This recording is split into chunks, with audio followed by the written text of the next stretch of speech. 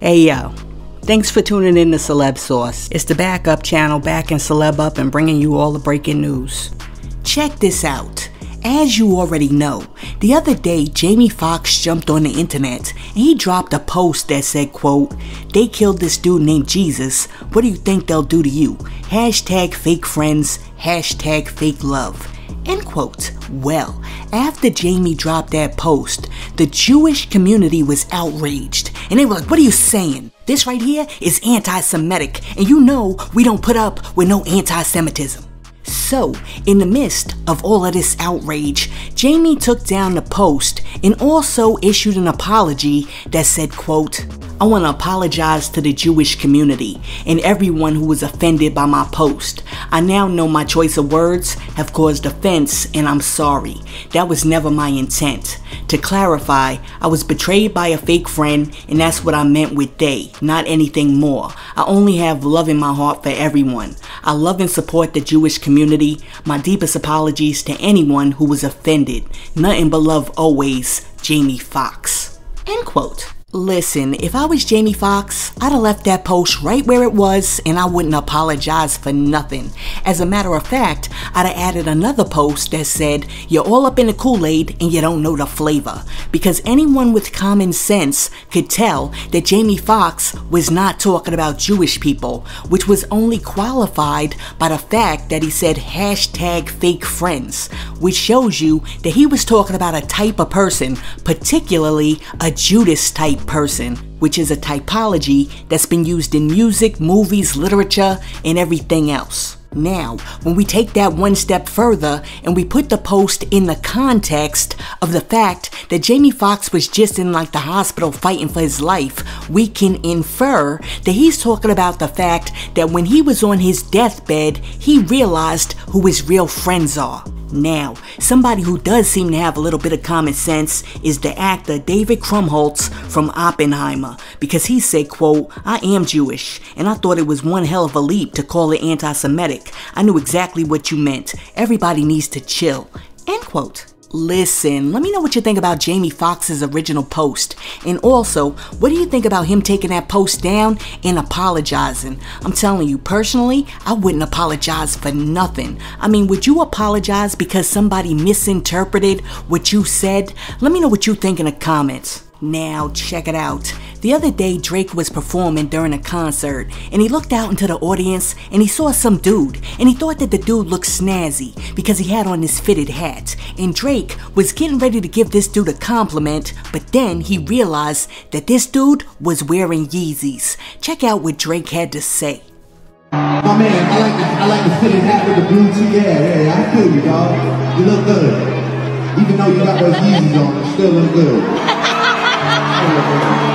Yo, Drake is hilarious, and if like this music thing doesn't pan out, he can do stand-up, cause this dude got mad jokes. But here's my question though, even though Adidas dropped Ye, how come people are still running around in brand new Yeezys? I mean, this quarter alone, Adidas sold $437 million worth of Yeezys. I mean, y'all don't got no loyalty to Ye? I mean, if you're a Ye fan, when Adidas dropped Ye, weren't you supposed to drop the Yeezys? And also, for all of the people who are out there like Adidas needs to drop Ye, cause he's an anti-Semitic speaker, how come y'all don't seem to have a problem rocking that anti-Semitic speaker's sneakers? I mean, the fake outrage is ridiculous. Listen, let me know what you think about Drake getting on the concert goer cause he had on the Yeezys. And also, let me know something, if you don't rock with Ye, can you still rock the Yeezys? Let me know what you think in the comments. Now check it out. In 2020, Kim Kardashian announced that she would be joining Master P and others to try and free C. Murder, who's been incarcerated for 21 years after he was convicted of killing 16-year-old Stephen Thomas outside of a Louisiana nightclub in 2002. Well, the other day Kim K jumped back on Twitter to give fans an update on C. Murder's murder case. Kim K wrote, quote, I wanted to shed some light on a case that I've been working on for years. Corey Miller has spent the last 21 years in prison for a crime he did not commit, and his conviction is based entirely on the testimony of two men whom the state dragged to trial just on material witness warrants. Those men have now sworn that their prior testimony was untrue. There's no remaining evidence that even suggests that Corey Miller is any more culpable than the hundreds of patrons who were at the Platinum Club on January 12, 2002, when Steve Thomas was tragically shot.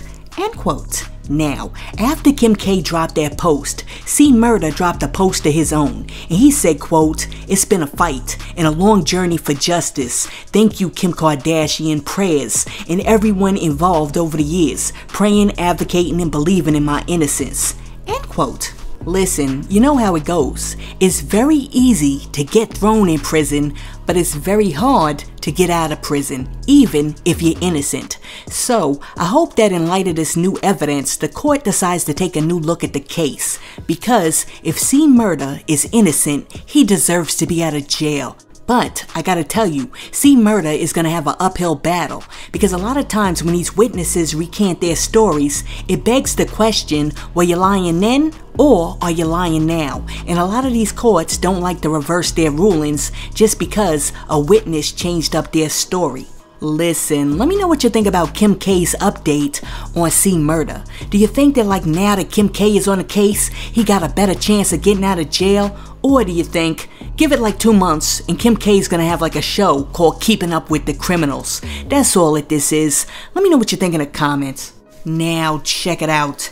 Recently, a whole bunch of people online have been body shaming Summer Walker, and Asian Doll isn't having it. So she went online the other day and rattled off a series of tweets in Summer's defense. First, Asian Doll said, quote, "Depression, #1 side effect is weight loss. Seeing a woman not physically look like herself can be the reason. Summer has always been a baddie. So y'all hoes kicking her while she's down is some low-ish. I don't care. Y'all bees is fake and love seeing successful women down bad." End quote. Well, after Asian Doll dropped that first tweet, she came back and dropped another tweet that said, "Bees be swallowing pills to get thick, but worried about Summer Walker body when they body pumped up with pills off of Alibaba.com for weight gain?"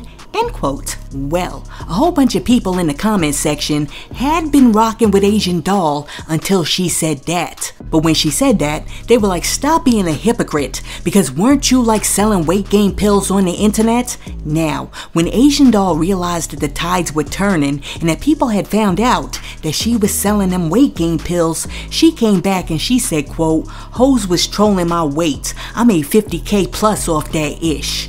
End quote. No, this chick didn't.